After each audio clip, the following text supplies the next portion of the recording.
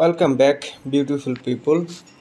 Let's fix today's problem. If you have using Nvidia graphics, you can use my first formula, then download or update drivers. Now I am showing second process. Simply open your OBS Studio. This problem. Okay. Fail to Nvidia graphics encoding. So we can fix. Click file, then go settings. See, this is the pop-up. Then go output,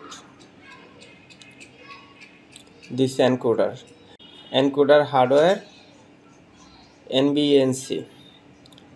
Press and select software 8626, then apply. Okay, see, now it's working.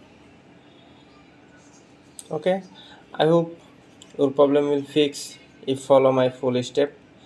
If you feel this video is helpful, please consider to subscribe, also share and like.